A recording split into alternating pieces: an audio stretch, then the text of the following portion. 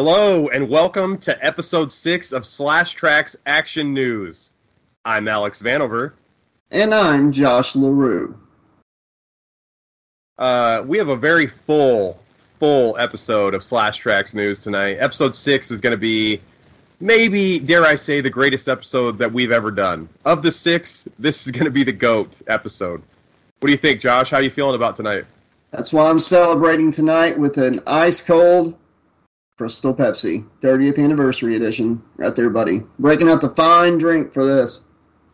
That's like opening a bottle of Cristal. The equivalent for the 80s slasher librarian is he opens the bottle of crystal clear Pepsi, which is what I used to get after a third grade basketball game if we did well. It was delicious. I loved it. I still, when they release it, for specialty, time frames or whatever, I always try to stock up. But we haven't had any in Oregon in a couple years.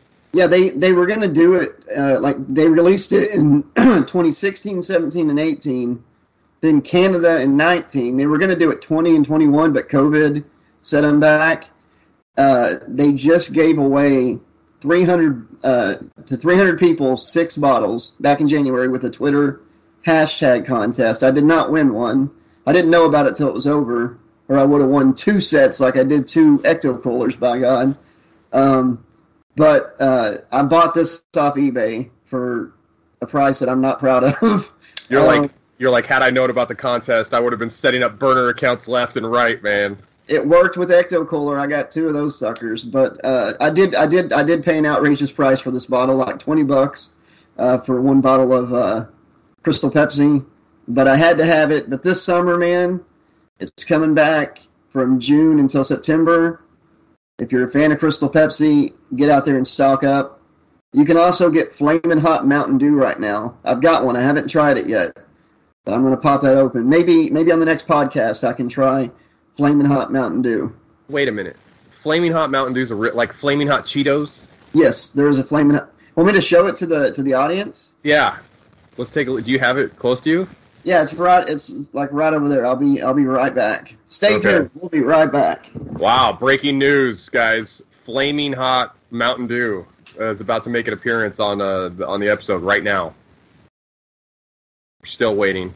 Way longer than 6 seconds. He must be taking a toot off the bottle. Here it comes. And I got one for you, too, so I can just send it to the screen. Is that what I can do? Yeah, give me one. Send one of those over here. Flamin' Hot Mountain Dew. There you have it, right there. It's a real What the hell? What's the calorie count on that can right there? 170. Okay, so almost like, that's just like a normal Mountain Dew. You want to know how many is in the Crystal Pepsi? 220? Is that about 250. Right? 250. An extra 30 calories than normal Pepsi because it's 30 calories extra good. 30 it's translucent. It has no color to it, but the 30 extra calories actually eviscerate the caramel color. They actually have the opposite of this as well, called Cool Blast, Mountain Dew Cool Blast, I think. Yeah. And it's like a cool melon flavor. Like, I think it's got some type of like menthol cooling effect on your throat when you drink it. Wow, and you can actually gargle with it, brush your teeth with it. Yeah, you could do that with like Coca-Cola and stuff. You might end up with fake teeth, but you can clean your car battery cables with Coca-Cola. I've seen the tutorials. I just hope this isn't like Flamin' Hot cheese flavored, because like usually Flamin' Hot has to do with like some type of like nacho cheese, Doritos, mm-hmm. Yeah. Flamin' Hot Cheetos, Hot Fries. Well, hopefully, there you go, dude. Hopefully, it's nothing like space flavored Coke. Have you had that? No, Beth wants to try it, though. Tell Beth. Like candy flavored? No, tell Beth just to save herself some grief, because I had one. It just tastes like dirty mud puddle water. It's disgusting. What space flavor? They just made it up. And yeah, it's like speckled. It's Starlight. Yeah. Coca-Cola Starlight. It's like if an alien took a piss in a mud puddle and you just drank it right afterwards. E.T. piss in can. Yeah, like E.T. the extraterrestrial peed in a can, and they just sealed it up and then sold it. That's your space-flavored Coke right there. It's disgusting. Got a slight Reese's Pieces flavor to it. Yes, whatever. No, if E.T. or the alien had asparagus for dinner that night, it would And taste Brussels like sprouts. it would taste like whatever he ate, like the asparagus flavored, piss flavored space Coke. Since we're Don't try talking the about coffee either. The coffee Cokes, those are horrible. But go ahead. since we're talking about weird flavors and stuff, I saw one more thing. There's a Funyun flavored Mountain Dew. Did you see Really? this? No, I don't did know not. if it's I don't know if it's real. I don't know if someone photoshopped it, so I didn't want to bring it up. But since we were already talking about this kind of stuff, I saw on Twitter that someone had posted a photo of them with a Funyun flavored Mountain Dew. I don't know if it's true, but it looks really interesting if it is. I don't even know how that flavor would go because Funyuns are salty. They go good with Mountain Dew. Like, Yeah. That's a stoner snack. Yeah, salty and sweet. So I don't know how the actual saltiness would go with the Mountain Dew flavor. I don't know. I have no idea. But if it's real, I'd try it, I guess. There's a Flamin' Hot Cool Ranch Doritos. That one doesn't make any I saw sense. that. Yeah, I saw that. I don't know. I think with the success of the tacos, the Doritos Locos Tacos at Taco Bell, they're just like, okay, this worked. There's a market for this kind of weird stuff. Let's just go all in on this and see what happens. I kind of think that's what's going on. That's how we got there. Yeah. We definitely jumped the shark, I think, with flavors and stuff. Because I bought, the other day, there's a market across the street, and sometimes I'll go buy my girlfriend and myself stuff for our cheat day on Sunday. It's like where we don't count our calories. We kind of eat whatever we want. And I bought this potato chip Reese's peanut butter cups. So it had cracked up potato chips in the Reese's cups. It was pretty good. It was interesting. It had but it was almost like there's not enough chips. Like you'd almost be better off if you just bought your own normal Reese's peanut butter cups and just put some Lay's in your mouth at the same time. I think you'd be better off. Do you ever than put buying chips the on a gimmicks. sandwich? Oh yeah, tuna fish sandwich or something like that. Yeah, You put the chips on there? Hell yeah. of course. Yeah, that's delicious. I was going to tell you, the fact that I'm holding this right here Yeah. was proof that Crystal Pepsi was indeed coming back, because the way I heard about it was last August, the 2022 planner for Pepsi leaked online, like a list of all the products they were releasing. And right before Crystal Pepsi and Crystal Pepsi Zero on it, there was Flamin' Hot Mountain Dew. And I was like, there's no way, that's fake. It's got to be fake. There's no way they're going to make a Flamin' Hot Mountain Dew. I was like, damn it, Crystal Pepsi's not coming. But so the fact that this actually came out proves that leak was for real.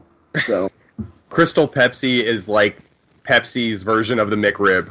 They roll it out like every once in a while because they know it'll sell huge, and then they kind of tuck it away. Yeah, they should do it every summer, 3 months out of the year, and then like High C should release Ecto Cooler around Halloween, like seasonal. I think they would make some good money. I don't know why they don't just bring Ecto Cooler back, and they should. There's also cereals from our childhood that should just be back. Like Mr. T cereal was delicious. I don't know. I mean, I don't know how many people watching our podcast right now are old enough to remember that cereal, but it was delicious. And also Smurf Berry Crunch. That was really good. Yeah, there were some really good cereals. Dinosaur soup was good too, like Chef Boyardee, like the ABCs and 1, 2, 3s, but they had dinosaurs. It had like a cheesy tomato sauce. That sounds pretty good. Those were gone. Those were around when I was a kid. Dude, and Crystal Pepsi would probably sell if they just kept it around. It's not 1992 anymore. A lot of people like it. I think it would do better now. Well, now that the 90s are back, like everybody is dressing like it's the 90s again with their pants and like outfits and stuff. I think Crystal Clear Pepsi has a direct pathway to being successful at the market right now.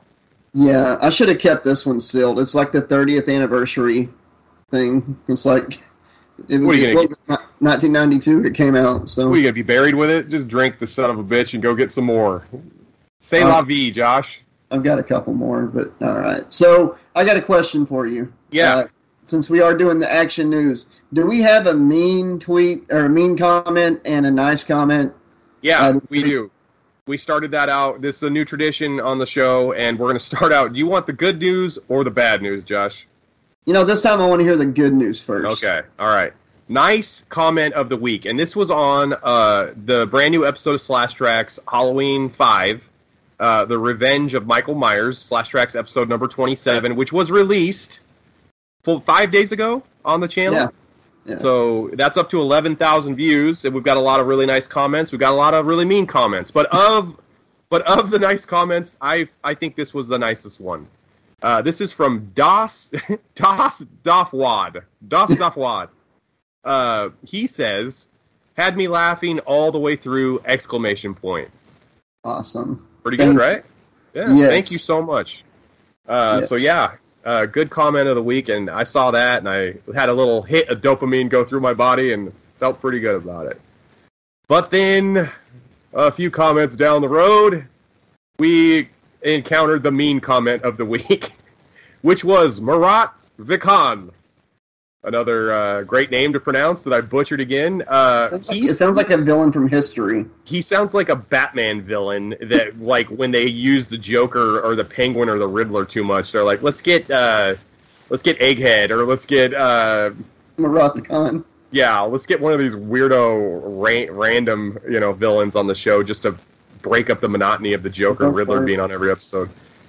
So Marat says, "Where does the funny start?" ? Maybe he just wanted a timestamp, Yeah, exactly. Like, we were dicks for not letting him know when we were going to start to be funny, actually. Exactly. Yeah. Marat, thank you. There was a contender on one of them. One said, "Oh, how romantic, a couple's riff." Yeah, I saw that. And also I saw another comment that said, "Who's the top and who's the bottom?" Who's the power bottom? Yeah, who's the power bottom? I was like, whoa. And then when I read that, I was like, that's really interesting, because you could say that about any show that has two hosts of the same sex. Yeah. Like, what? I don't, like, it's not really. So if you're commenting on us riffing, can we comment on your comment where you're trying to riff on our riff, you dick? Not that great. Any show that has two hosts, you could use that for. Not very original.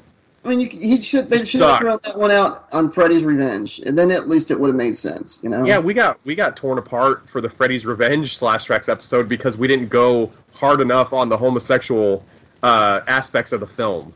Well, we said straight up we weren't going to, because it's been done 100,000 times, and the movie is, like, we understand that it's the gayest horror movie ever made, but at the same time, you don't need to bring up the same thing over and over and over again. Like, try to be original a little bit with your content or with what you're saying. It's like, we get it. And we're not bigots, No. So there's a big part of it, too. Yeah, we like people. We like every kind of people. We are very inclusive. So if you don't like that, kick rocks. Bye-bye. Yeah, see you later. All right, so let's get into some fun facts after that. That mean tweet got me fired up. Let's do it. And if we were a couple, we'd probably just switch off. I don't have to be the power bottom every night. I generate a lot of power, sure. we just flip a coin. Maybe I'd be the power bottom 3 times in a row, and maybe Josh would be. Who knows? Flip each other. Yeah, that's what friends are for. You did say we got ripped apart on that one video. Yeah. Here's where the funny starts, by the way. Here we go. Yeah, right now. Forget everything else. This is timestamp right now. Let's get into some fun facts. All right, Josh. During Prohibition in the 1920s, vendors would sell grape concentrate bricks with warning labels that would say, do not mix the concentrate with yeast, and do not leave it to ferment for 21 days, because if you do, it'll turn into wine. So don't do that. Don't do it. They were giving people tips, weren't they? I like that. They were finding out a way to get around the prohibition by letting them know how they could make their own wine at home. It's like what we did to Master Evil that one time. We sent him that fake letter, saying... What the hell? What are you talking about? Oh, shit. There was an episode... I know, like where we wanted to see Ernest. Yeah. Do not, whatever you do, you should really make these guys have to suffer through Ernest. Yeah. That's obviously what was going on. That's actually, I bet there was more of that than just that happening at the time. That's hilarious. And then if they got in trouble, it'd be like, hey, we're trying to warn people to protect them so they don't go to jail. Yeah, we don't want them to do that, so we're telling them how to not do it. So by you even bringing that up, you're the one who's calling attention to it, so you're the bad guy.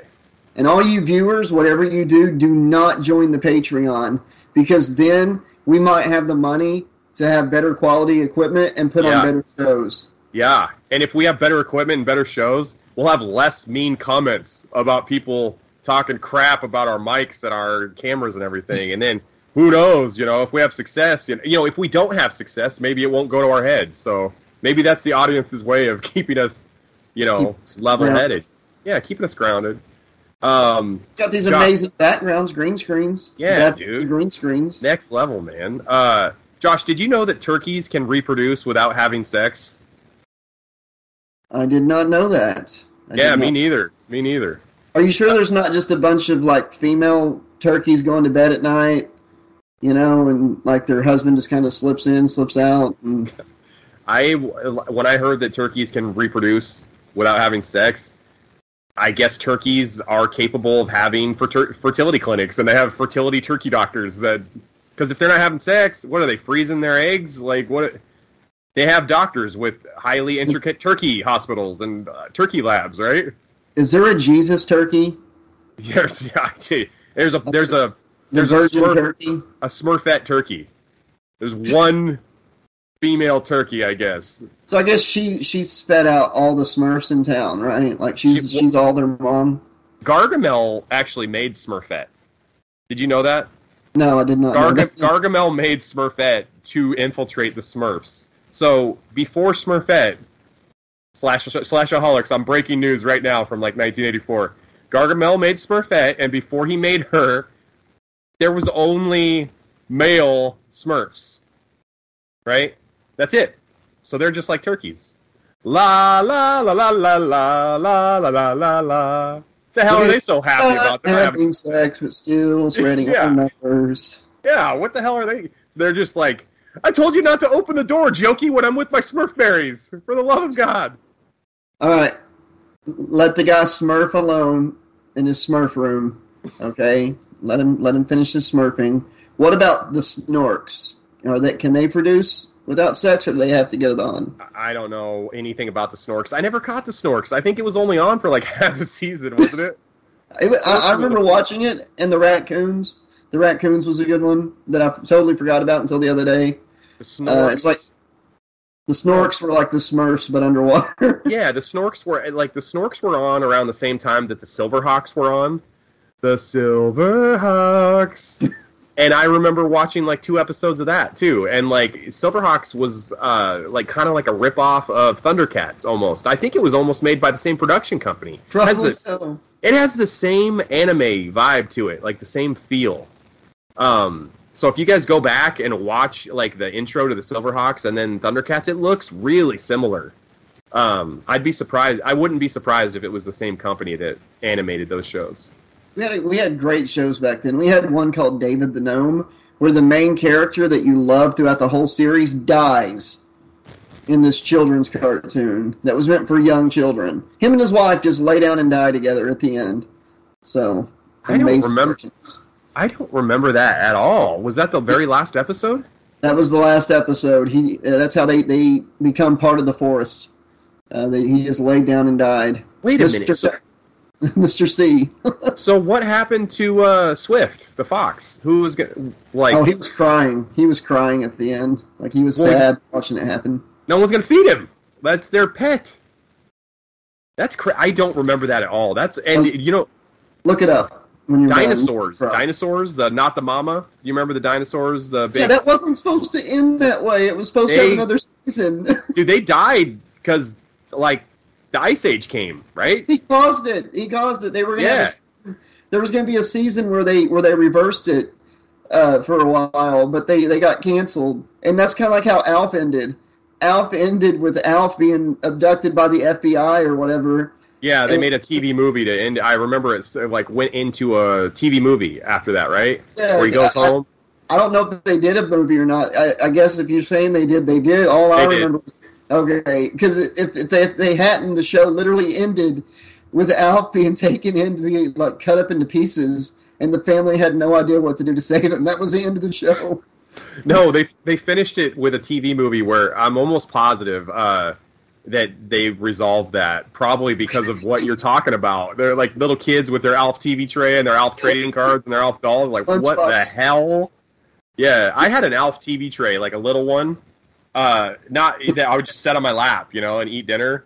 It was great. I wish I still had that damn thing. It's probably worth like $100 now if it was mint.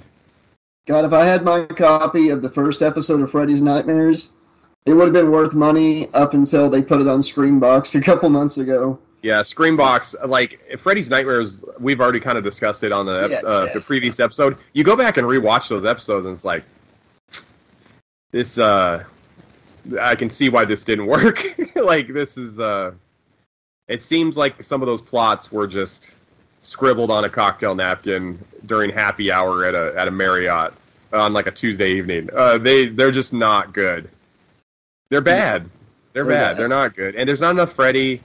There's just and I said this before, and I'm not going to go back. I'm not going to go into it really deeply, but it seems like a lot of the episodes don't have they're not resolved. They don't know how to end the shows. They don't know how to end the episodes. It's like really an weird SNL sketch. They don't know how to end it.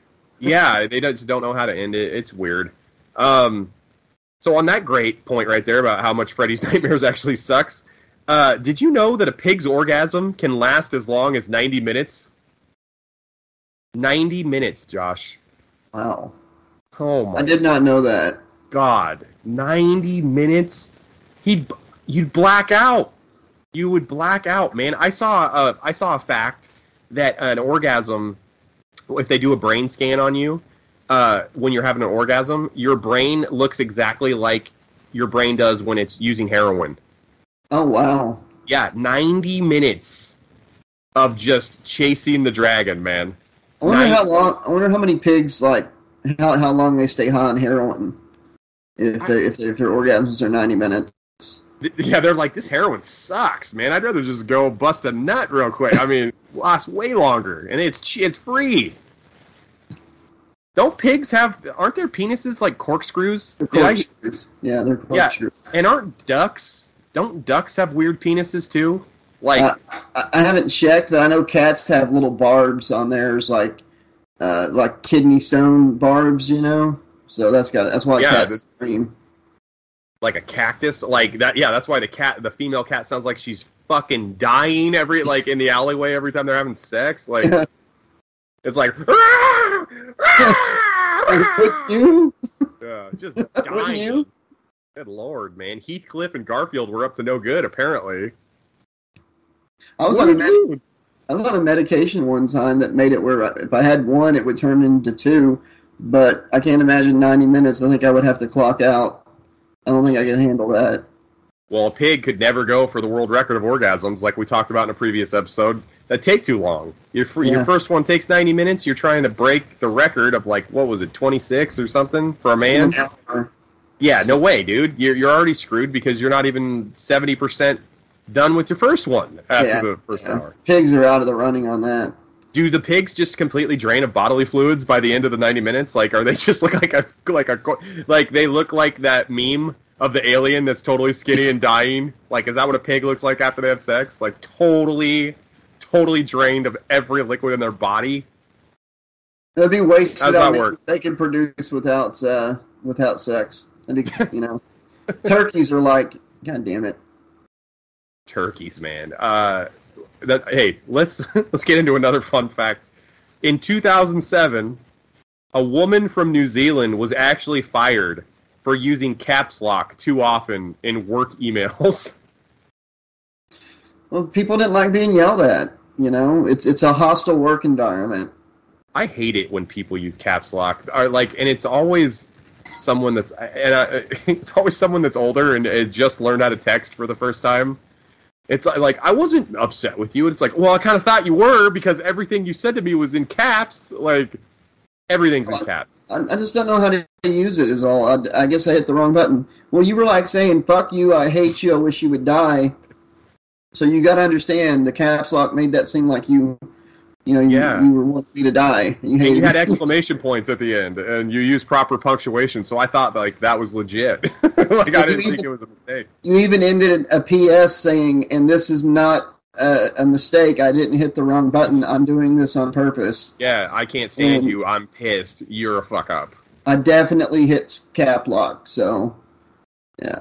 Everybody knows somebody like that, though, that uses like the wrong punctuation, uses caps lock. And Fair. you and I have had conversations where we're talking about something, or I'll like think you're upset with me, or you'll think that I said something I didn't, because text you can't like in text or emails you don't know the inflection or how they're saying it or if they're joking.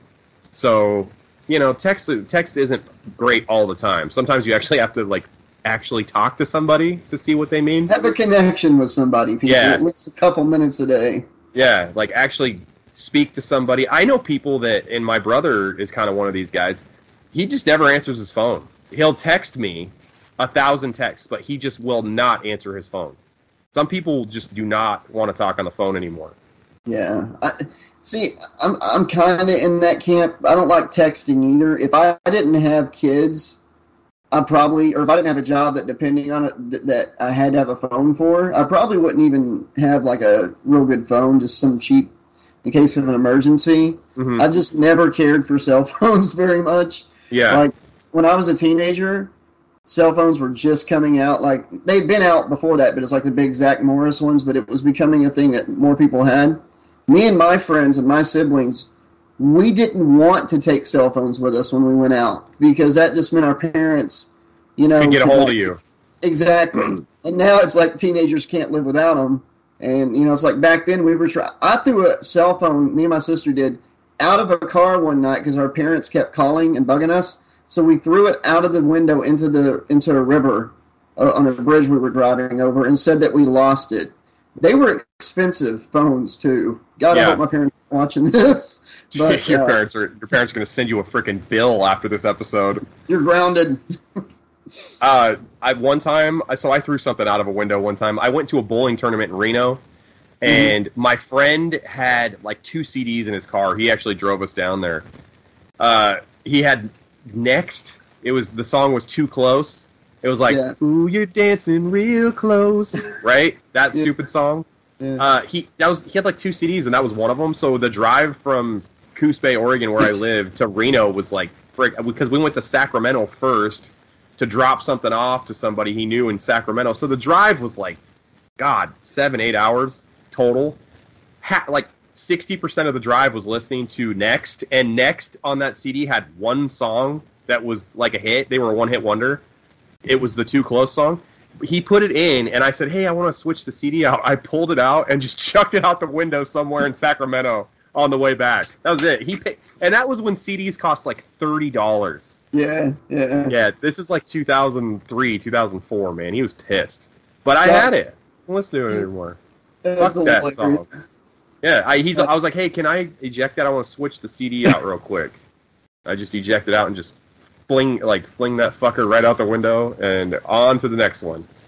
I remember when cassette tapes were still sold brand new. They'd be like little bitty tapes, but like this big old long handle plastic thing that you'd like a handle to carry it. It's like and they'd have to take it off at the counter. They'd have like a chastity belt key to get that thing off. And light bulbs still come in like little thin cardboard packages. Like the most breakable, easiest thing to break comes in thin cardboard, but like tapes and shit and CDs and movies, you have to take like 10 different things off of it to get it open. Dude, when we were kids, I remember buying tapes, and like you'd want to listen to a certain song, and you couldn't like skip ahead like a CD. You couldn't go like, I'm going to listen to track 3 over and over again or hit repeat. You'd have to master rewind or fast forward correctly, and I could never time it just right, so you'd have to listen to the ass end of some song you didn't want to listen to, or the beginning of a song you didn't want to listen to, or whatever. And I also remember, like, because there was no internet really in the early 90s, so if we wanted to, like, mixtapes were big, right? So if you wanted to listen to a song again, because if the radio played it, you had to get your radio, like your stereo, ready to record that son of a bitch and hit record as soon as the song came on. So a lot of those mixtapes I made had half the song or and whatever. Commercials. Yeah, commercials or whatever. It's like, come on down to Crazy Kyle's Auto. Yeah, wacky, waveable, arm-flailing tube man. Let's get into the last fun fact of episode number 6. What do you say? Last one. Yeah, and then we'll get into another topic. Okay. All right, this is the last fun fact. Snake Island is an island off the coast of Brazil that's estimated to have 1 snake per every square meter. It's home to the extremely deadly and also highly endangered golden lancehead viper. This island is completely off limits to humans. Would you want to go to Snake Island? No. I think humans evicted themselves from that island. There's a spider island. I've seen videos of it, like where they like the entire ground moves because it's just covered with spiders, right? Billy the Exterminator or whatever went to one little island that was, I don't think it was the Spider Island, but he called it Spider Island. It was infested with brown recluses. And, like, this person had a summer home there and they wanted it exterminated. He got bit by, like, 4 of them. And those things fuck you up, you know. Your skin will start rotting. It dies. Right? It's like that part of your body's dead where it bites you. And my dad was bit by one, like, 20 years ago. And to this day, every couple years, a hole will rot in his hand where he got bit. Like, it still happens 2 decades later. Yeah, because the skin never fully heals in some cases, because it dies. The skin is completely, it's necrosis. But, yeah, like, he went to this house, and they were just hanging everywhere. They were on the floor, hanging from the ceiling. They were on the ground outside. So, Snake Island, I'm not as scared of snakes as I am. I'm not really arachnophobic. I'm bite-ophobic. I don't want to be bit by a brown. I've seen what happens with a brown recluse bite. I've seen how sick people get. I've seen somebody get bit by a black widow, and like they couldn't stand up straight for like 2 days because they were cramping and hurting so bad. It like they couldn't like they were cramping even with medication and stuff. Like little bitty fucking spiders, their bite scares me. Snakes, I can see them coming. So I'm not as scared of them. But what are you going to do on Snake Island? You're going to see them coming, and then you're going to run away into more snakes. So I don't want to go there. I'm just saying, like, if somebody said you're going to Snake Island or you're going to Spider Island, one or the other, I'd be like, can I go to Shoot Me in the Head Island? Can I go to Death Island, please? They'd say no, and I'd probably have to go to Snake Island. Would you go to Spider Island or Snake Island if you had to go? I would probably go to Snake Island because Spider Island, you're not getting away from those, man. They'll get you. They can climb on the walls. They can jump. Have you seen some of the spiders that can jump? Legit from branch to branch. They're terrifying. Some snakes though can like almost jump, right? There's jumping snakes. Oh yeah. There's they can like leap. Yeah. They can spring up in the air. Yeah. In the comment section, let us know if you had to choose, would you go to Snake Island or Spider Island? And while you're considering that, the funny's going to stop for a second because I got something to say to everybody. And this is a true fact. You can look it up. There is always a spider within 6 feet of your location. No matter where you are, there is a spider 6 feet away from you. Don't forget that. Hey, your dad. So you said your dad. You said your dad. His skin is still like, starts dying again every once in a while, years and years later. Yep. Are you sure that's not from the spider bite and possibly from the financial ruin that you brought upon your household by throwing the cell phone in the lake? Like he doesn't know that you did it, but it's physically manifesting in his actual health. Like universe is telling him like your son is a piece of garbage and wanted to bring the house of LaRue down. Is that what you're telling him? He doesn't know though. If he watches this episode, if he's anything like my father, he doesn't even know that I have a show. So you're good. I don't think my dad knows either. Yeah. I think I told him, but if he found out, he'd be like, "Oh, I told him before." I was like, "Dad, my channel's blowing up. We got like 17,000 subscribers on it." He's like, "What do you mean a channel?" I was like, "I told you about." Never mind. He's like, "That's great." It's a YouTube thing. Yeah, he's like, "That's great. What day is it?" No, I'm kidding. That's my dad, not your dad. My dad's like, "Is it Wednesday? What day is it?" My dad's like, "That's nice, son. Now shut the fuck up. My hand's rotting. I gotta go get this cleaned out." Yeah, it's rotting in the form of a cell phone from the early 90s. No. Hey, let's move in to let's move into sports. Let's get into the sports. Awesome. That's my favorite segment. I love it. All right. I'm not a horrible person like people call me in the comments. Well, we're getting into sports right now. And the NBA playoffs are in full swing right now, Josh, and we're approaching the end of round 1, and we're going to be moving into round 2.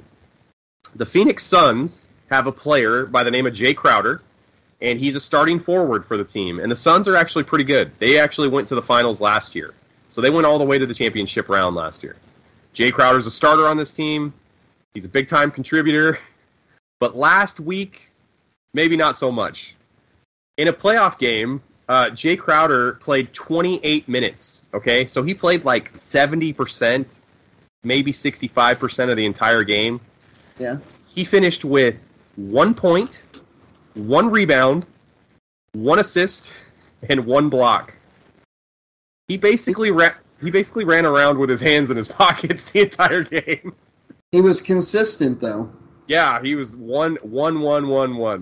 He seriously was just doing cardio at that point. Just running around, taking up space, man. He did almost nothing. He's like, shit, I'm still a millionaire regardless, so fuck it. How do you do that? Like, how do you only... Like, in 28 minutes of action, how did you only get 1 assist? You probably had the ball in your hands a lot more than once. The thing that boggles my mind is how did he only get 1 rebound? Because the ball's going to bounce to you whether you're in position sometimes or not. Like, you're going to get a lucky couple rebounds. He got 1. What was his name again?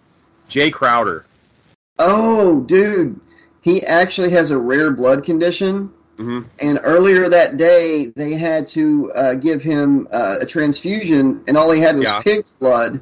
And then he got laid right before the game. Yeah. So that's why he couldn't concentrate on the game because he was having a 90-minute orgasm. The whole game, huh? The whole game. You know, he tried his best, but the 28 minutes. The 28 minutes he played was actually only like a third almost of the initial orgasm. So yeah, he was really distracted. I've never tried to play sports while having an orgasm. I'm sure it's probably really hard. I'm sure it is hard. Yeah, I'm sure it's really hard both ways, but I'm sure it's very difficult to focus on a sporting game when you're having an orgasm. I'll give you that, Josh. Or focus on a sports story when you have me as a co-host. Yeah, next level sports drop right there, Josh. That was fantastic. Let's get into the second sports story of the night. Oh. Cleveland Browns quarterback Baker Mayfield recently made a comment on fans booing him during games. He said, and I quote, "I would love to show up to somebody's cubicle and boo the shit out of them and watch them crumble." So Baker Mayfield would like to show up to these fans' jobs and just start booing them and see how they react to it. What are your thoughts on this, Josh? Like us tracking down the bad comment people, you know? Here's where the funny starts, bitch. You know? No, we give them awards, dude. We don't retaliate. We award them. Man, he ought to embrace it and become just, you know, a heel sportsman, you know? Like when I was in wrestling. Yes, I'm going to go back and talk about wrestling just for a second, okay? Very bigly part of my life. Here's your truth social moment of the night. There we go. Here's my truth post. There we go. Even though I run Truth Social, I do not have an account, okay? Because Elon Musk is going to give me my Twitter back. I know he's going to because he bought it, okay? In wrestling, of course, when you're a heel, you want to be booed. Yeah. You know? And by the way, there's a show called Hills on Stars. You got to check it out. It's about an indie company. 2 brothers run it. The guy that played Green Arrow is on it, and he's got like a lot of respect for the business. A lot of real independent wrestlers work on the show, and it's pretty cool. You got to check it out. It's called Hills. Anyways, I was a heel wrestler. I started out as a baby face, which in wrestling is the good guy. And I just couldn't pull off the whole, come on, yeah, you know, like kissing the crowd's butt thing. So my hometown was pretty much booing me one night because I was trying so hard to be a good guy. I turned heel, and from that day forward, I was a bad guy. But when I did that, I couldn't sell any merchandise, right? Because bad guys, nobody wants their shit. And people sung to my music. I had this theme song that was like na na na na hey hey goodbye. But I found this song from Mexico where it was like na na na na na na na na hey hey hey VIP, and then it would like be Spanish words I didn't understand, but that's how it started. Mm-hmm. So I took that and put it in front of my theme song, and fans started singing along to that, saying, "Hey, hey, hey, you suck," instead of VIP. So I had a bunch of VIP shirts made.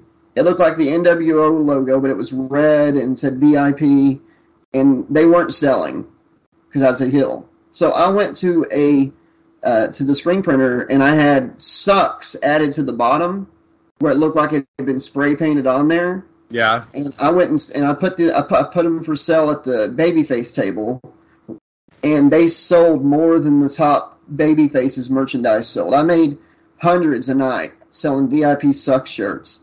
And these heels came up to me like, dude, why would you do that? Why would you say that you suck and put that on your shirts? It's like, because I'm playing a bad guy and I like money. And I don't, it's if you're playing a bad guy, it's like they didn't think of this. Like, why was I the first indie guy to think of anti-merchandise? You shouldn't have an ego if you're, this guy is getting booed and he wants to go out and boo the fans. I mean, just embrace that shit, man. I know it's not wrestling, but sports, there's still faces and there's heels. I hear it all the time. I can't name any names, but there's people that love this player and hate this player. There's heroes and villains. Yeah. So he ought to just embrace it, because it's like in wrestling. You either want to be getting cheered or you want to be getting booed. But if you're not getting either, that's when you have a problem. Yeah, so that's X-Pac heat. Nobody cares. Like, if this guy you're talking about is getting booed that much, that's people putting forth interest in him. You know, he's not just a nobody. He ought to embrace that shit and grow the fuck up. That's what I was getting at. You know, drop the ego, embrace being that, and just go run with it. It's good. Obviously, he's gotten people's attention. It might not be getting worshipped like he wants, but it's better than not getting any reaction from the crowd at all. Well, let's get Baker Mayfield on the show. We actually have Baker Mayfield here right now. Oh. There he was. Shit. He could definitely take, like Kobe Bryant, when he had his situation where he was being accused of sexual assault in Colorado. That's when he created the Black Mamba. He had he just I'm going to be a killer on the court. This is a true thing. He was a huge fan favorite, Kobe Bryant. All of a sudden, everybody hates him. He embraced it, and at the end of it, came out more popular than he ever was before by doing exactly what you said he should do. That's what I'm saying. Embrace it, because you've got the crowd in your hands. Yeah. You know? You're right. I've been in public before, back when I was wrestling, and I had people yell at me in a grocery store before, in Walmart, VIP sucks, you know? And I just smiled, because it's like, I did it, you know? I'm laying in the ring. One of my greatest nights in wrestling, I got beat. And it's my greatest moment ever in wrestling. And I'm not trying to fill up the episode with it, but you might be interested in this. I had won the main belt in a tournament for this company I was working for, and I was one of the top heels. I mean, the people sung to my music like they sing to Kurt Angle's, you know, and they hated the fact that I cheated my way through this tournament and won the belt. And for 6 months, I was the champion, and people would come out like every other week. We did a show every 2 weeks, and they would hope and pray that I would lose. They would tell me, "You're going to lose tonight. You're going to lose the belt." And every time I'd find some way to weasel my way into winning it, you know, keeping it. And the night I lost it was against this big dude, big muscled up dude. He actually wrestled like on Sunday Night Heat and shit before, named Brandon Groom. And I talked to him in the locker room, and I was like, man, I would never ask you to lay down for me because you've got so much more experience and you're so much bigger than me. But I've got this idea. And I ran it past him, and I'm going to tell you that in a second. And this guy who had been in the business way longer than me said, wow, you've got a great mind for wrestling. Let's do it. And he agreed to take a 3 count from me. Here's what I did. For 6 months, the crowd was wanting to see me lose the belt, right? So I finally lost it that night. And as soon as I lost it, and I mean, the crowd erupted. This little son of a bitch, little skinny, cheating son of a bitch lost the belt. I get on the microphone and pull in our commissioner of the company and say that I had set up a rematch clause. And he's looking at it. And while he's looking at it, my dad was my manager at the time, took a chain and hit the big guy in the back of the head. Didn't knock him out, but he's like stumbling, and the commissioner was like, and he didn't see it, the referee didn't see it, and he's like, yeah, he gets a rematch, ring the bell. The bell rang. I gave the guy the RKO type move that I did, which was a finisher, and I won the belt back immediately. And people were losing their shit, throwing shit in. They were probably never going to come to a show again. That's how pissed they were that, I pulled the rug out from underneath. But here's where my plan that I talked to him came in. I start leaving the ring with the belt. There's some people that are just pissed, throwing their shit away, getting ready to leave. And as I'm going into the locker room, every baby face comes out, picks me up, throws me back in the ring, and Brandon Groom says, okay, my rematch clause kicks in. And he picks me up, does his finisher, like hardcore, which is like spinning around a bunch, and it's like it's a press slam. Pins me, and the crowd was like, some of the people that were leaving like ran back in, and they counted out loud 1, 2, 3 with the ref, And I laid there for like 10 minutes, not moving. I really sold the shit out of it, and while he celebrated winning. That was my greatest moment, and it was losing because I had a whole crowd in the palm of my hand. We pulled the rug out from underneath them. They waited 6 months to see me destroyed. They got their wish, and then I got it back immediately, which pissed them off worse than anything in the 6 months, which made him beating me again an even better moment. You know what I mean? It made it 10 times bigger by doing it that way, and that's why he agreed to lay down for a 3 count from me. Yeah. And, my point was embrace the heat, man. Sorry, I got a little sentimental there talking my wrestling career, but that was my greatest moment in wrestling, and I didn't even win that night. I lost that night. I lost the belt that night. But one of my biggest heroes was Roddy Piper, and if you're a good enough heel, you don't need a belt. And it's not about winning or losing. It's what you do in there, And we had that crowd, and I just wanted to say, when it comes to just embracing the heat, my best moment is is a night that I lost. So, yeah, if the guy's getting that much attention to the point that he's getting booed so much that he wants to go and be petty and boo people at their jobs, why not just embrace that heat he's getting and ride that attention all the way to the top? What he should do is like what I do when people are negative towards me, or when people say I can't do something, or if they make a snide comment. Like what I do is I use it as motivation intrinsically, and then I'm kind of like, okay, well, I'll show you. Like, you'll see, and if we don't talk anymore, or if we're not living in the same city anymore, you're gonna see that I'm doing exactly what you said I couldn't do. I will let you know. Somehow you'll see I'm doing exactly what you told me I couldn't do. So there's 2 different avenues he could go down, and either one is a better choice than what he's saying right now.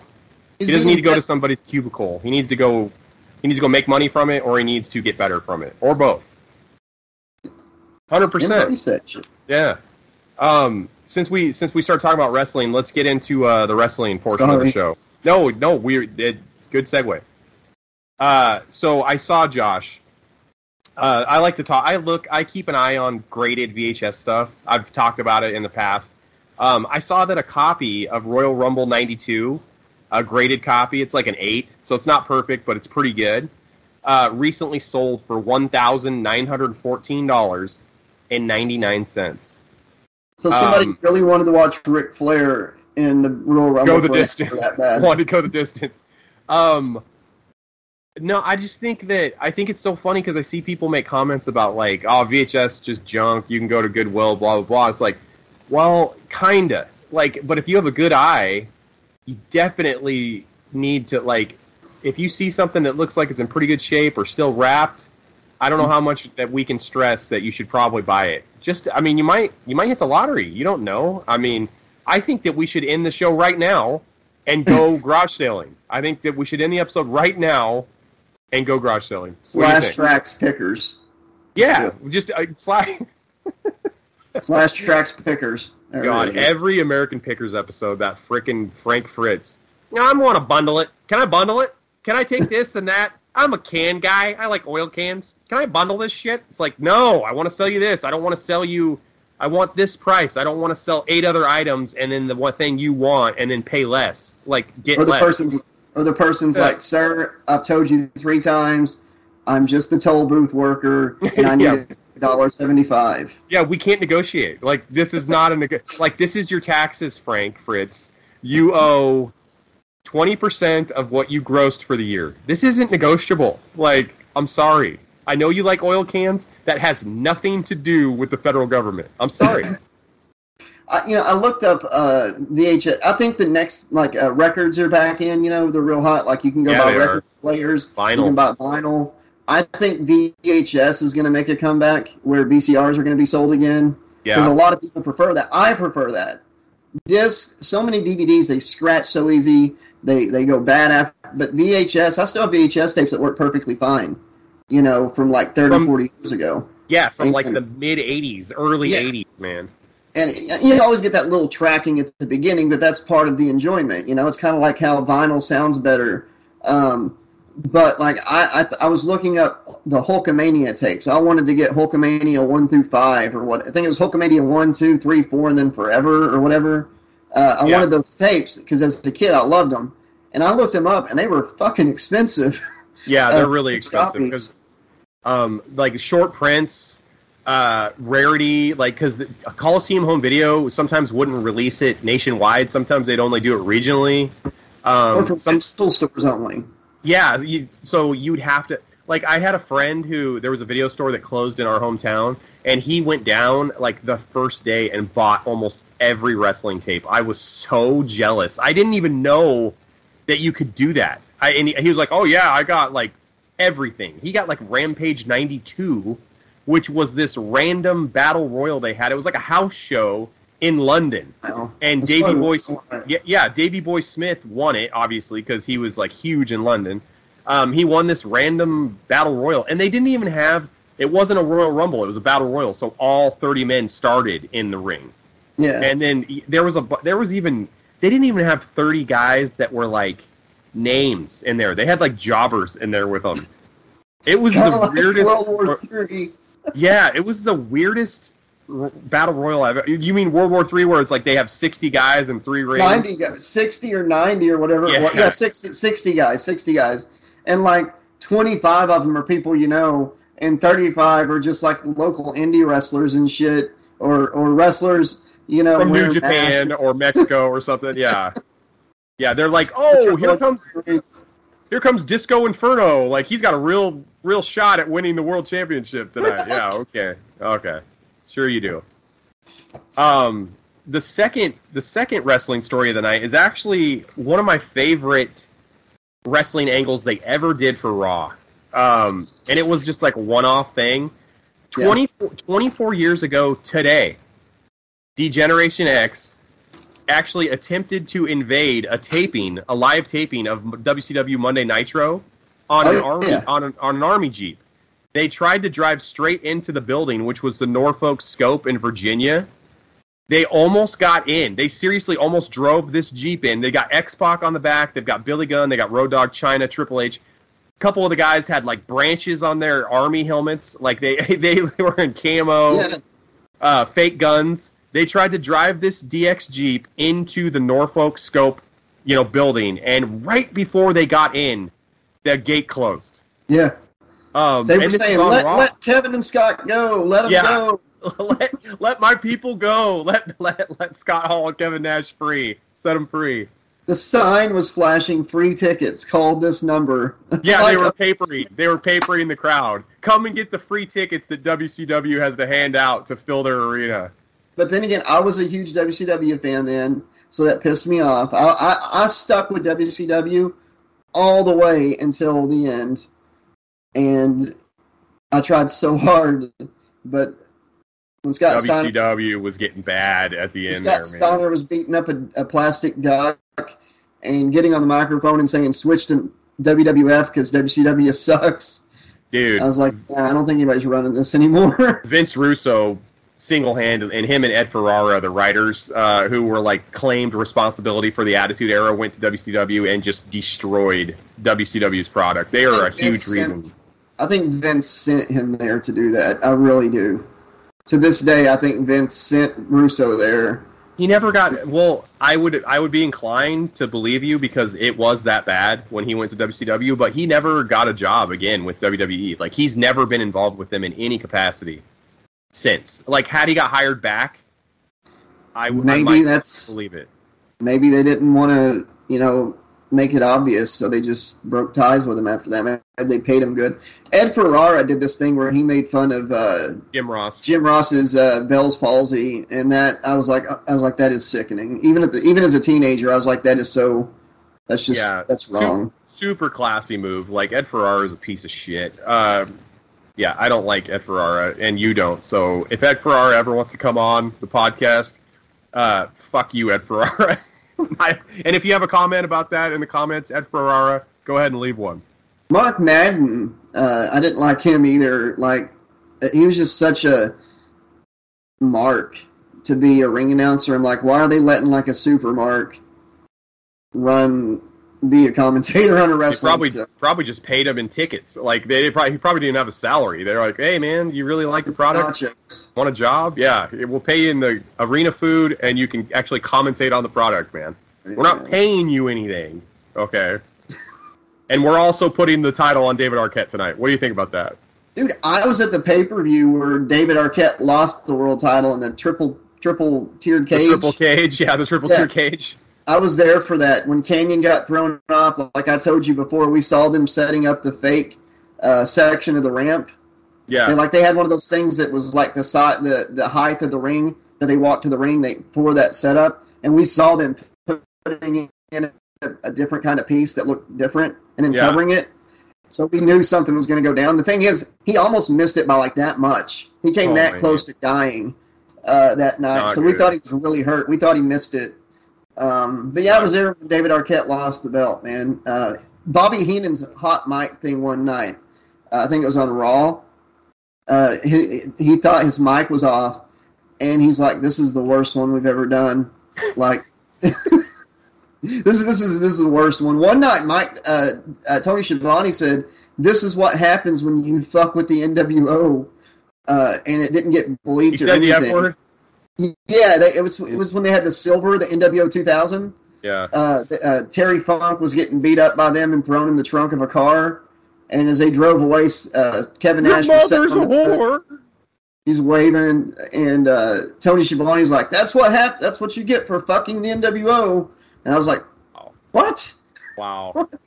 They had a lot of slip-ups with stuff like that. When Booker T said the N-word to Hulk Hogan, who was running the show back then? What about the Shockmaster tripping?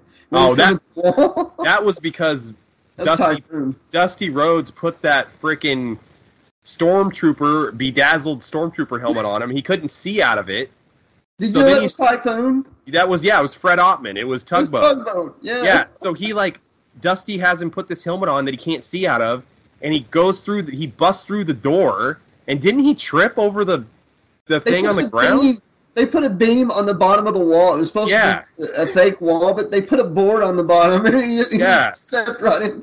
And he grabs his helmet, and he's trying to, adjust it. That was like when, oh my goodness, I can't remember his name now. Titus O'Neil. When he's at that battle royal, overseas, and he's running to the ring and he trips and slides like a baseball player under the mat. Those are the two things I think of. I was like, there's another Shockmaster moment for old Titus. Horrible. In Christian's TV show, they made a joke out of that. And they said, here's some footage you didn't see of that. And like when he slides underneath the ring, Edge and Christian are already down there. Yeah. And they're like, hey, what's up, man? Thanks for dropping by. Oh, like they edited, like they were already down there? That's funny. So, hey, since we brought up David Arquette, that's a perfect segue to get into our horror news, because we're going to talk about his sibling. Okay. We're going to talk about Patricia Arquette for a second. Okay. Patricia Arquette was in Dream Warriors, so Nightmare on Elm Street 3, Dream Warriors. And by the way, we've actually interviewed Ira Hayden, who was a Dream Warrior, so if you guys want to check that out, it's in the Getting Sidetracked on the channel here, so you can check that out. But anyway, so Patricia Arquette never, ever has really publicly spoken about her role in Nightmare on Elm Street 3. It was her first acting role in a major motion picture ever. She actually was pretty complimentary about it. She said a lot of really positive things. She had mentioned that her dressing room was actually not really a dressing room. It was just like they put up like a piece of like drywall, and they all had like a cot in part of like the old hospital that they filmed in. So they didn't have like a couch or nice things in their room. They just had like an old cot in a scary hospital with a piece of drywall separating the rooms. She said she got along really well with Heather Langenkamp and like all the co-stars and stuff. But she said something that was really interesting. She made a comment that for the Dokken Dream Warriors video, which is like based on Dream Warriors the movie, it was the theme song for the movie. She was paid more to be in the video than she was to be in the actual movie. Wow. Yeah. It's awesome. It's awesome and kind of sad at the same time. I don't even know how that works out like that. Because a lot of people don't realize this. It's kind of like how we were able to show Nightmare on Elm Street 2, the actual movie, on our episode of Slash Trax. The Elm Street movies were not big-budget Hollywood films. They were independent films. Every sequel was an independent film. So they didn't have to pay the same as like a Hollywood film or whatever. They paid the bare minimum. Somehow, their sequels are independent, and they don't fall under the same guidelines and stuff as like major motion pictures of that time. So that's probably how they got away with paying her less. Was that it was an indie film. So she might have made actual scale, like realistic scale, because Dokken was probably like a real production. Exactly. It wasn't. Okay. The movie itself was just an indie production, and they have different stuff, I believe. That's what they do with the Power Rangers. Haim Saban, who's the guy who like created the Power Rangers, they get paid nothing. The kids that play the Power Rangers, because they're not they're not in union. That's. Go ahead. I was going to say, I've got a news story about Power Rangers for all of our Power Ranger fans out there. Everybody knows Hasbro bought Power Rangers from Haim Saban a couple years ago. They were finishing up what Japanese footage that they had left planned, which is the season that's airing right now, or just finished. They had 2 seasons of it, Dino Morphers or something. Anyways, after that, there's no more Japanese footage that's ever going to be used from the Super Sentai series. All that's going to be over, and they're producing like 3 or 4 different shows for Netflix and movies. One of the shows will be like the shows we know. One of them is going to be an adult Power Ranger show for adults, and one of them is produced by David Yost, who played Billy Cranston, the Blue Ranger in the original Power Ranger series, and it's going to be about the original team having to get back together. It's going to be an 8-episode limited series called The Power Grid or something like that. And it's going to be more for adults as well. It's going to be kind of dark and stuff. The old team has to, as 40-year-olds, I guess, power back up to save the world. I don't know how they're going to cover Trini, but Tommy, Billy, Jason, Kimberly, everybody signed on for it. They're actually making this. I heard about this. They're actually going to make this. Yeah, and Hasbro is like Hasbro has got all these plans, but the Super Sentai days are over, it looks like, and it's all going to be original, new content, higher budget. It's going to be on Netflix, maybe on Nickelodeon or something. And there's a new Power Ranger movie coming out as well to theaters in the next year or so. I like the one they did in 2017. I felt like they spent too long on the backstory, and we only got like 15 minutes of action on it. But if they had been given a chance to make a sequel, I think that it would have kicked ass. They could have brought in Lord Zed, Tommy, Bryan Cranston was a great. And what's so funny about him being Zordon is Bryan Cranston used to make money because he didn't have a lot of acting gigs. He did commercials, and he voiced monsters on the original first 3 seasons of Power Rangers. Yeah. He was friends with some of the production. That's why Billy, the character Billy's last name is Cranston. Because it was based off Walter White. On the original series. Yeah, they were... oh my God, Bryan Cranston was friends with one of the writers, and they just wrote in Billy Cranston as the name. Nice. So I don't know. I'm excited to see what Hasbro does with the adult themed ones for the people that grew up with the show. So that's going to be cool. But yeah, the Super Sentai stuff is over. So maybe all these actors will start getting paid better than what you were saying, because that's the truth. They've been getting screwed for years. So, speaking of getting screwed, spoiler alert, if you haven't seen Scream 5, David Arquette dies, Dewey dies in Scream 5, okay? And this is the last horror story of the evening. David Arquette was recently asked if he was going to be returning to Scream 6, but Dewey's dead. And David Arquette gave this response. He said, "You never know." So is David Arquette going to return as a vision or a memory or a flashback, or could he possibly not be dead? But he didn't say emphatically no.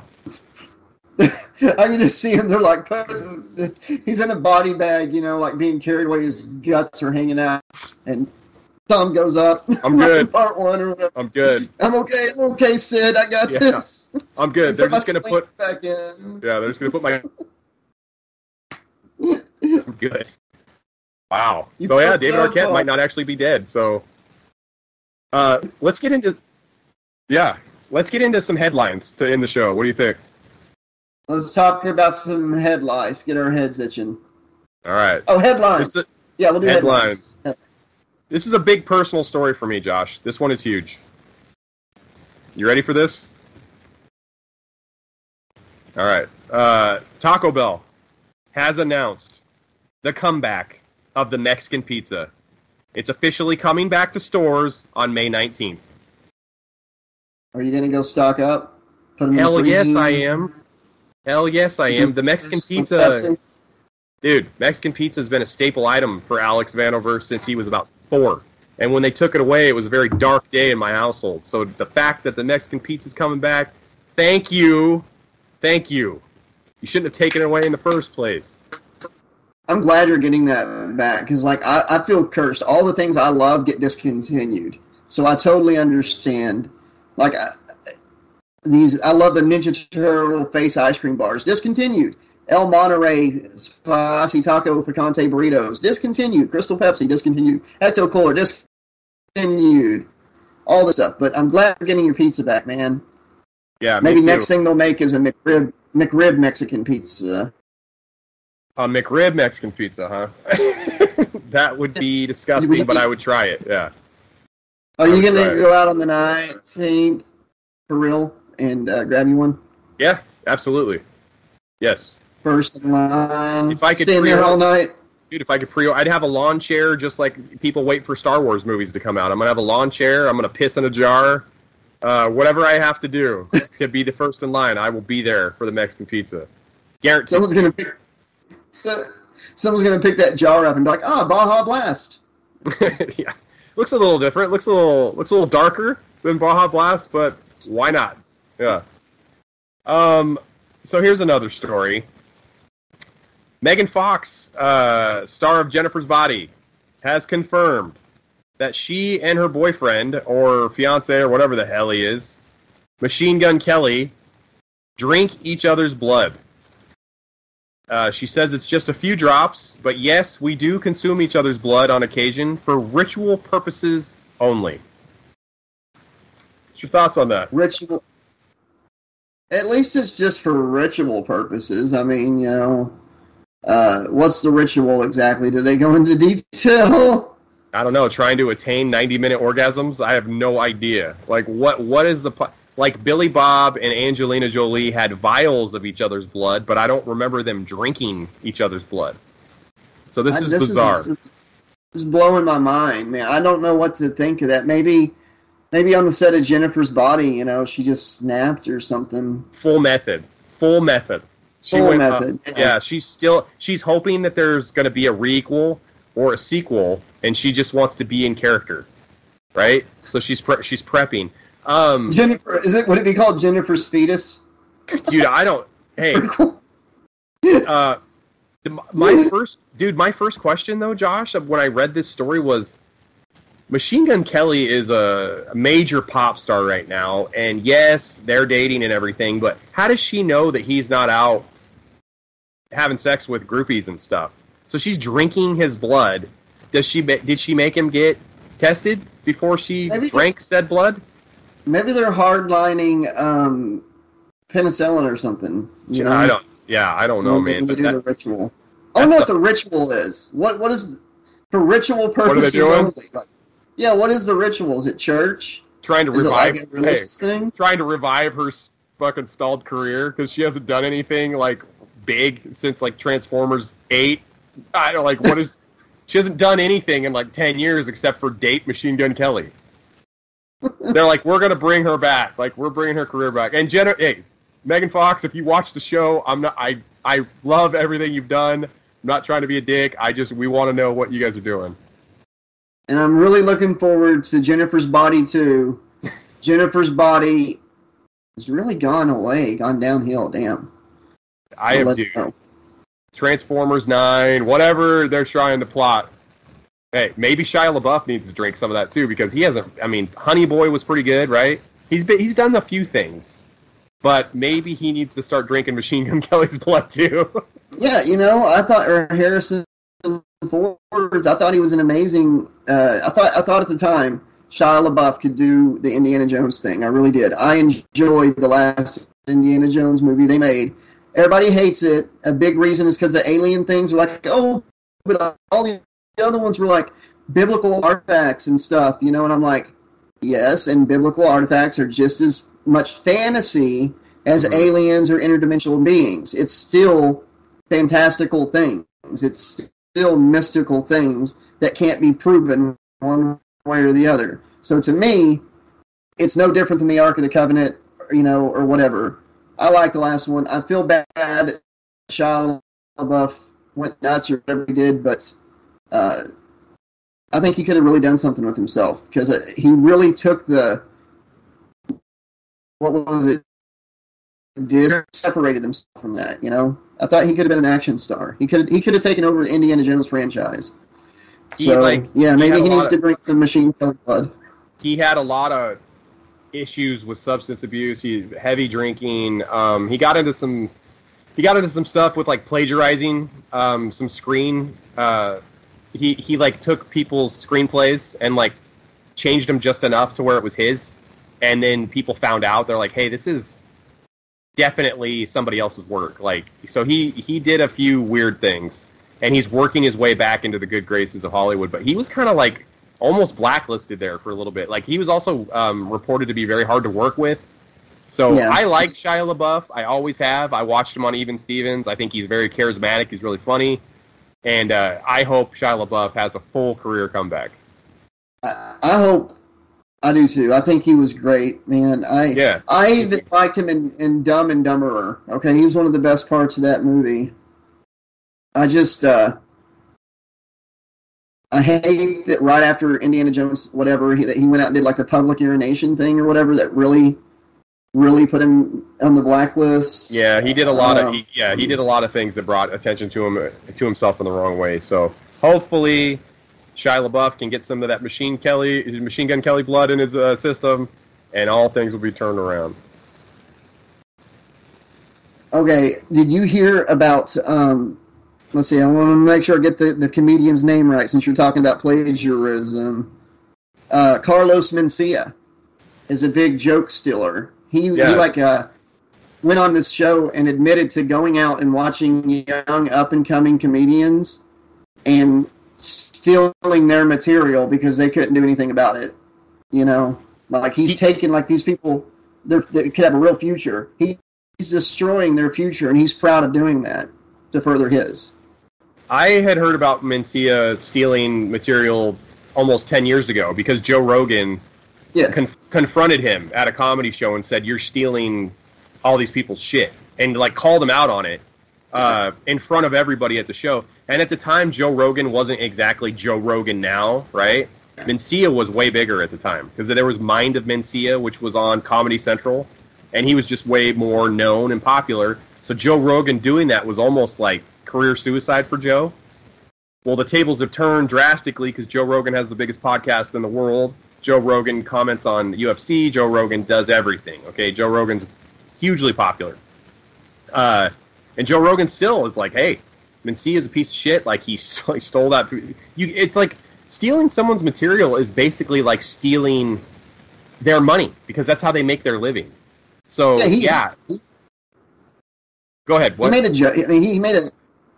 I'm saying I agree with you. He stole a lot of money from these people. Yeah. Because especially when he's bragging about stealing from up and coming comedians, you know, if I didn't do that, people would do it to the people do it to me. Blah blah. Blah. He doesn't. These people. He doesn't give them a chance. He's somebody with a lot of talent for themselves and steals their shit before they can do anything with it. You know, that's a piece of shit. Yeah, that's not. He's the Slash Trax douche of the night, Carlos Mencia. Yes, Shia LaBeouf shouldn't have plagiarized. That's not cool either. But out of the two, if one of them's going to get a resurgence, I would rather it be Shia LaBeouf. Yeah, I totally agree with you. And you know what? Let's get into the last story of the night, the last story of the episode. Are you ready, Josh? I'm sad, but okay. I know this episode's flying by. So, this is kind of a good story. A French nun was recently named the world's oldest person at 118 years and 73 days. Guinness Book of World Records, said Sister Andre, a nun born Lucille Rendon on February 11th, 1904, was officially dubbed the oldest living person after Japanese woman Kane Tanaka passed away at the age of 119 years and 107 days. The nun, who is partially deaf and uses a wheelchair, said she still she still tries to keep her mind sharp and active. The people at the convent, they get her up at 7 a.m. and give her breakfast, and then they put her at her desk where she stays busy with little things throughout the day. What are the little things that she stays busy with? All right, don't die. Your job is don't die. I want you to breathe, live, exist today. I'm getting something from our producers here. There's a new news story. The nun that you're speaking of has just been arrested for killing a 119-year-old Japanese woman in an attempt to claim the title of oldest living human. Well, if she gets a life sentence, it might only end up being like one night. She could be dead at any time. What's that? It's one of the little things she does during the day. Yeah. She's a sniper. Wow. Dude, when she was 80, right? When she was 80 in 1983, I was born. She was 80 in 1983. That's crazy. That is crazy. What's her secret? Campbell's? Remember the Campbell's commercials with like the 20-year-olds that were like 90 or whatever? I don't know. Her secret is not sinning, I guess. She's a nun, so she doesn't have sin weighing her soul down. No, and she also apparently drinks a glass of wine every day. Yeah. So, Okay. 100 and dude, I don't really know what to say about that. 180 years old when I was born. That's crazy. That is crazy. That's insane, man. You got anything else to? You got anything else to say or anything before we end the show? No, man. Just congratulations. Wow. Yeah, that's 118 years. That's crazy. I mean, she's going to have to really do a lot more things to beat people from the Bible that were like 900 years old and stuff. But, 118, that's not a small feat. So, no, that's fantastic, man. We salute you. Yeah, we salute your shorts. And great show. Great Crystal Penny. Yeah. Great co-host. Great life. Great drinking blood. Great orgasms that last 90 minutes. Just a hell of a show. Josh. A lot of ground. Yeah, let's end the show. All right. This has been Josh LaRue. And I'm Alex Vanover. Say goodnight, Alex. Good night, Alex. Good night, and have a pleasant tomorrow. Yeah, mahalo, dog. Before we go, though, Alex. I know you're all the way up in Oregon. But I wanted to give you one of these Flamin' Hot Mountain Dews. So here you go. You. Oh, thank you. Thanks, awesome. Man. No problem. No problem. Enjoy. Good night. Thanks.